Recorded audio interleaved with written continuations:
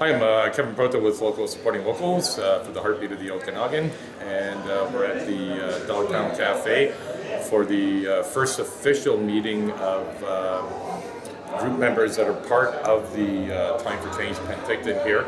And so we're just doing some little interviews with people and seeing what got them involved, why are they interested, and where do they see things going from here.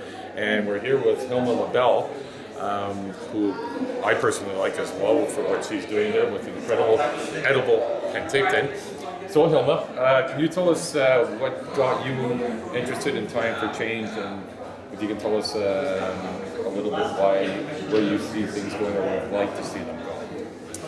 Okay, Kevin, so I've sort of been what I call in community engagement and community development for about 30 years here. Okay. I founded the Women's Centre here in 1984, and since then I've sat on just about every committee I think there's ever been in the social service sector. And so over that 30-year period, we've seen the same issues keep coming up: affordable housing, full-time, well-paying jobs, living wage, and I guess that sort of led me into my semi-retirement project, which is looking at food for all. And to that endeavour, I've researched and joined a project known as Incredible Edible.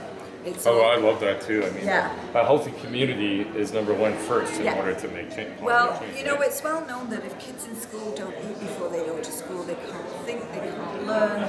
And it's the same with anyone in the community. If we really want to make change in the community, we have to have a healthy community from the ground up. Exactly. And that's one thing that we're very heavy about promoting with locals, supporting locals. Yeah. We do that with our calendar, real living with real food. That's a key part too. It is where our seeds are coming from, the heirloom seeds. We want to have good, and so I'm very impressed with what you're doing with that. People need, good nutrient-dense food in order to think correctly. There's now studies that show that people that work in gardens actually receive a microbe through the skin that actually helps to combat depression.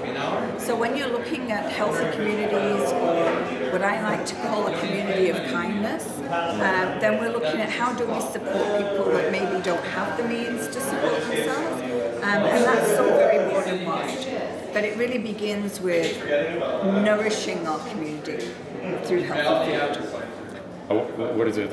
Awareness and then solutions here. So why you need to know about your food and where it comes from, and also to know what it does for you. Because it's funny, because I have friends that that think I'm very passionate about my food, but I watch their diets and I watch the way their antics are and their health.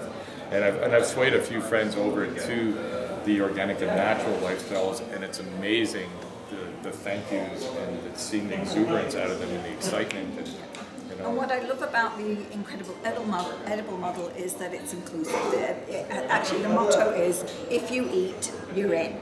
Oh, there you go. All right, thank you so much, Hilma. Okay, thanks a lot.